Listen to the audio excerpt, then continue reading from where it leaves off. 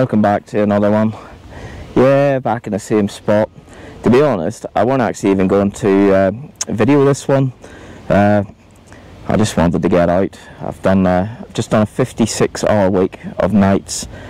5 nights, 4 of the last 4 were 12-hour nights, so 56 hours. So I finished this morning, went to bed for a few hours, got up and thought, it's a nice day, I need to get out.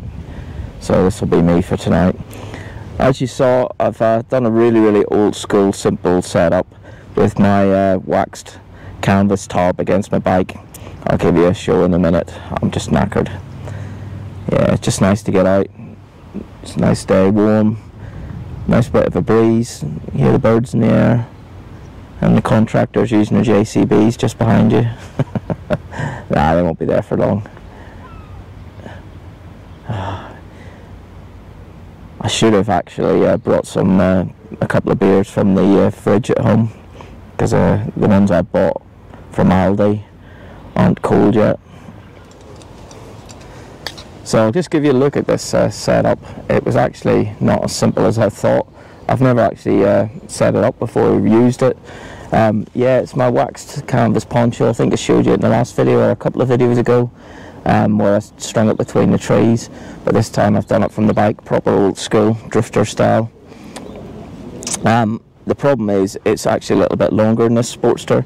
I think it fits better on the Dyna, but I've got rear indicator issues again with the Dyna. I've just got a pair of second-hand ones of the stock ones. Well, they're actually Fat Boy ones, but they look like they fit, so I'm going to try and have a go at fitting them tomorrow. But it's done all right. I mean, there you go. There ain't a lot of room to swing your cat in there. But that is my Snug Pack sleeping bag again, and I've got that auto-inflating mattress thing again, the double one. And as you see, I've just bungeed it to the things. Now you're probably thinking, if he put it from the other side, he would have a lot more room. Yeah, you'd be right. However, and I saw this before in another video, if you put it from that side, firstly, if the bike is going to fall, if you're going to have a really bad day, it's going to go that way.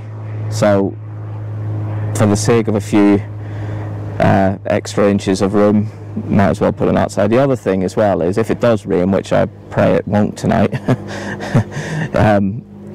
if it was on this side, the rain's going to run down onto you, where at least on that side, if the rain does fall down, hit the bike, it's going to run away. That's the theory anyway. We'll see. Wow, it's not particularly cold yet, but I couldn't wait any longer. So I raided the shelves of Aldi earlier, and I went for a selection. So the first one is a Magma Hazy IPA, 5.4%. This hazy IPA has been fermented hot with a something yeast, KVEIK yeast, which create big funky flavours of kiwi, lemon and orange citrus, while a blend of pungent US hops delivers a bitter and fruity tang. Anyway, a lot of algae in that river. Oh, cheers.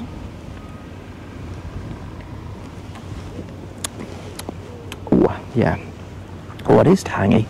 It's like eating opal fruits, except they're not called opal fruits anymore. What are they called?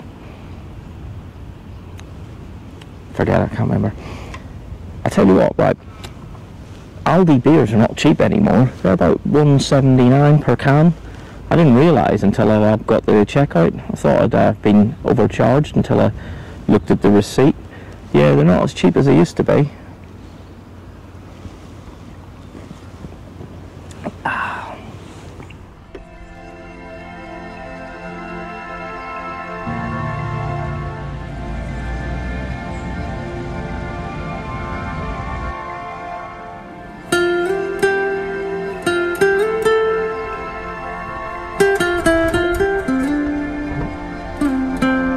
The heron, he's not very happy to see me.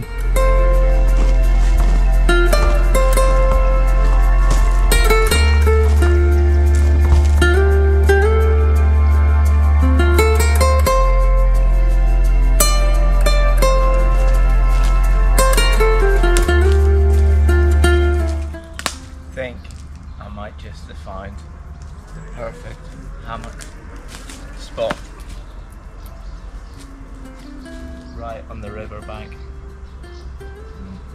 Watch this space.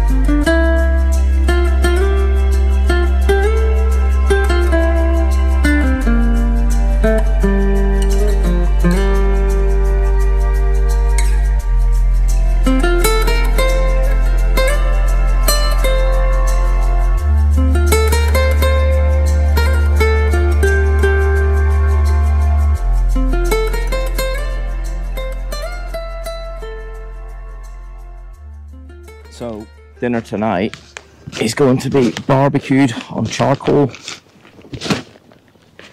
So I bought this full up barbecue years ago, and I think I've only used it maybe 1 or 2 times. It is I thought it was a UCO, but I've heard other people say UCO or UCO, or anyway, it's a UCO flat pack portable grill fire pit.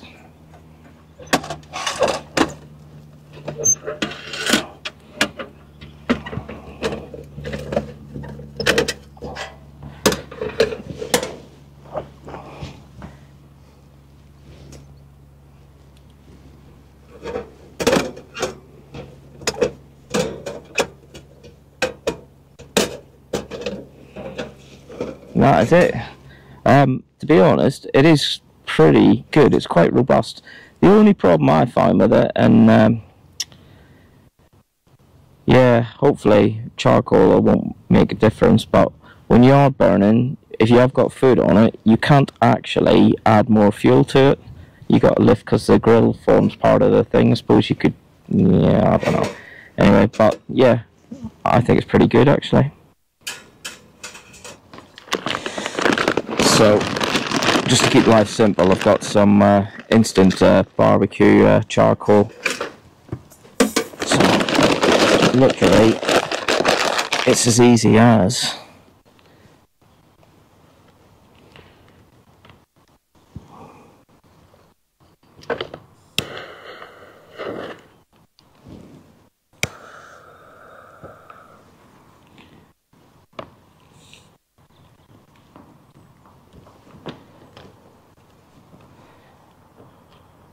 I did bring a second bag because it's been so long since I barbecued and charcoal, I wasn't sure how long it actually lasts for. I think this instant stuff as well, it lights, it doesn't last as many hours as the standard charcoal.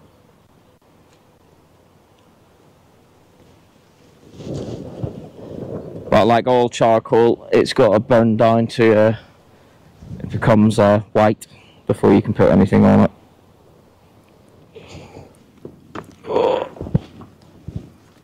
Totally randomly, I decided to pick up a couple of these little cans. So I've got a mojito and then I've got a gin and tonic. I'm not really a sort of cocktail or a gin drinker, but now and again it's just nice. So let's try a mojito. For those of you that don't know, mojito is I think it's white rum and mint, isn't it? I can't even read that. White rum, something else, I can't read it. Yeah, white rum and mint.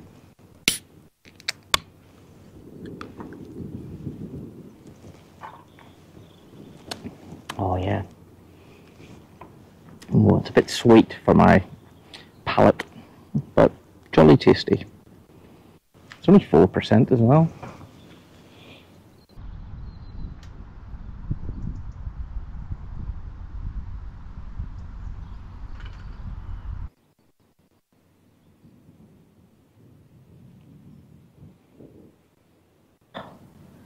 I'm looking forward to dinner actually. I suddenly realised I haven't actually eaten anything since about 9 o'clock last night when I was work. That's the weird thing about doing nights, you sort of lose like track of your meal times as well as your sleep. So, but I've resisted having snacks because I really actually want to enjoy this dinner. That's a big secret. Won't tell you what it is just yet.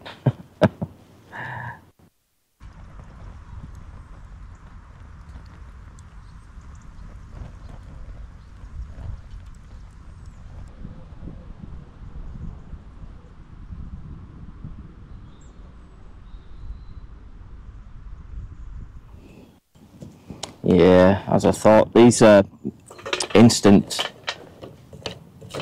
charcoal thingies burn quite quickly. It must be whatever they're impregnated with just to help it. Well, it is. Damn, that's hot.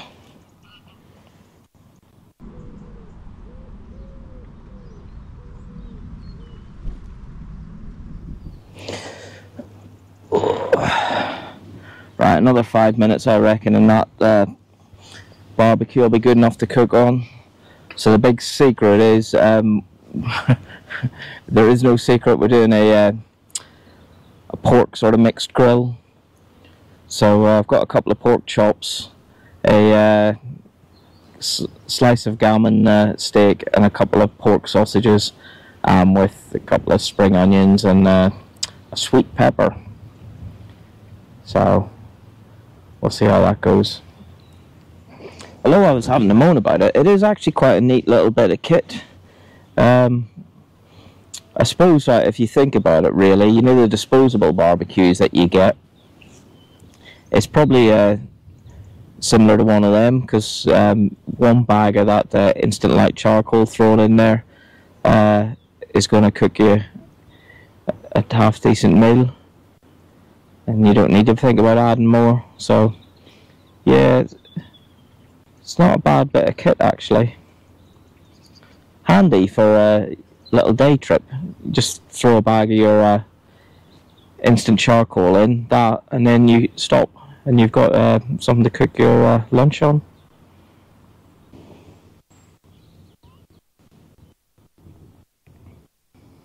So, a couple of pork sausages, a couple of pork chops, and a gammon steak, which is basically bacon, if you don't know what gammon is. So there's no strategic order for doing this. We'll put the sausages on, and then we'll put the pork chops on. I do find pork such an underrated meat, to be honest.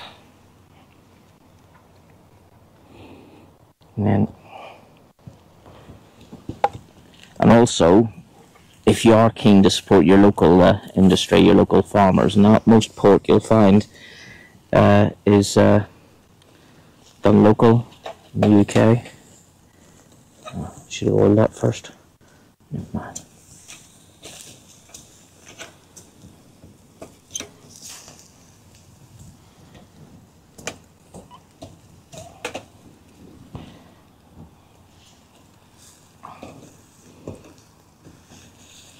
Some heat kicking off that little grill.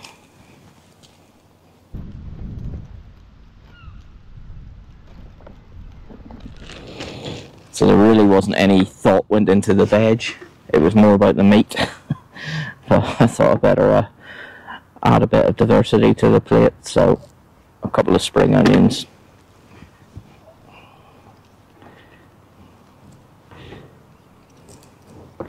Oh, just smelling that meat on the barbecue, that's making my tongue water.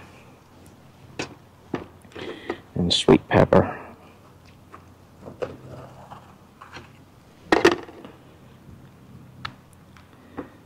I don't really know how to prepare this. Let's just cut them in half.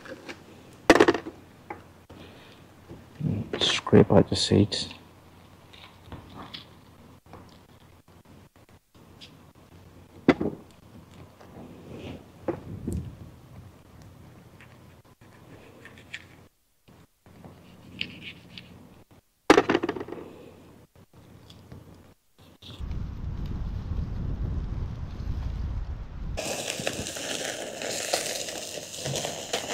Yeah, definitely a fair old bit of heat picking up.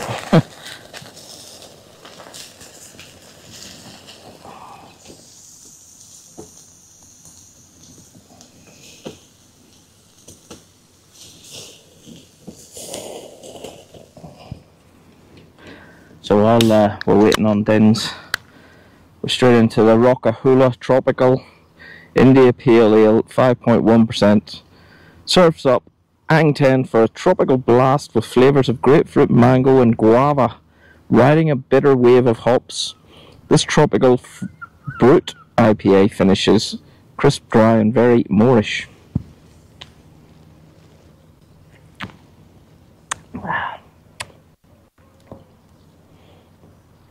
Well, I'm not actually feeling the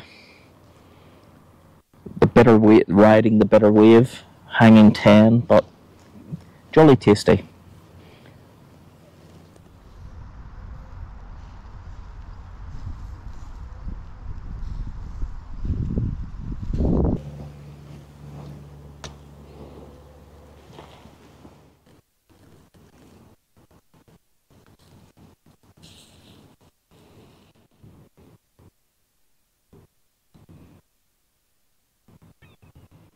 Oh, just a smell alone. So it'd be an absolute crime to have anything pork without some applesauce. There's just nothing better than that little char on the outside and the taste of the charcoal. Well, not the taste, the I don't know, smoked char, the smoke flavour. You know what I mean. I've just done a 56-hour week.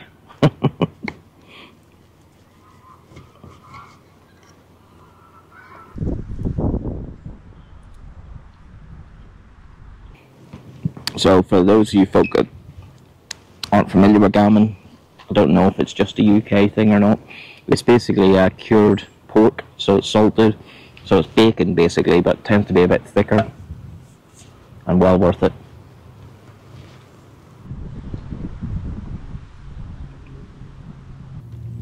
Oh, I needed this as well.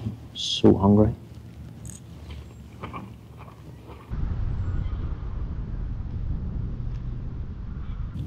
A lot of the rides that I've done in the last year or so, I've been up to rallies in Norfolk and Suffolk and Lincolnshire, over like sort of East Anglia way, and as you're riding up you can see like the pig farms on the side of the road. They've got those little like sort of curved corrugated steel or iron shelters. Not so it definitely is like a local meat. So as I said, if you are into supporting local producers, as we all should be, then pork's definitely a meat that you should be trying and eating more of.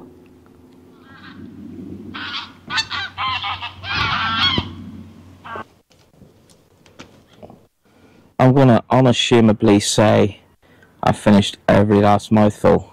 That was absolutely delicious. It really was. I think that's got to be right up there with one of the best meals I've had while I've been out camping.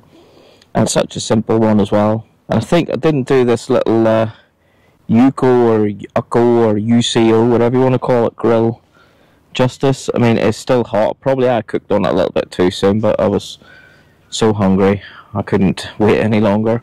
I mean, that's too hot to put your hand above it now, so that's at least an hour after it's been lit, so you've got plenty of cooking time on that. This is the thing now, it's just gone 6 o'clock and it's already, you can see the sun's gone down, so I'd say I think it's probably going to be dark about 8 o'clock now, and that's the problem at this time of year. It's warm during the day, but it gets dark again pretty quick.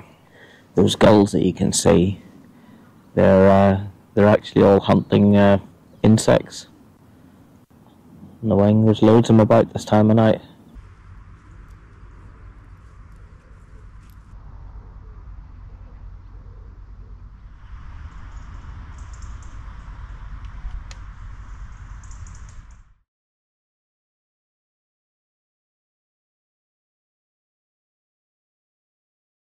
It's only just gone 8:30 and already it's dark.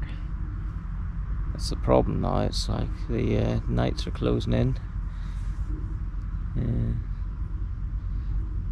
It's nice though, just sit through the twilight. The thing is, when I come out to do these camps, I always have films or programs on my phone that I can watch, but most of the time I just sit here and enjoy the peace and quiet. Because when it starts to get dark, it's like the other half of the wildlife wake up while the others start to go to bed. Morning. I was actually alright last night. It was a bit cramped, but once you were settled it was fine. I didn't sleep particularly well, but it's just my body out of sync with coming off nights. It was actually a bit warm after an hour or so, so I had to unzip my sleeping bag. But yeah, it was on and off for a few hours, and then I think I was awake for probably a couple of hours through the night, listening to the owls again. I think the muntjacks were wandering around because I could hear a bit of crunching behind me. Either that or a fox came over to sniff the barbecue. But yeah, fairly pleasant night. Probably wouldn't be my first choice of setup, if I'm honest. It's okay for emergencies, I suppose, but yeah, did what it was meant to do. Anyway, I'm going to get packed up and head home, so I'll see you in the next one.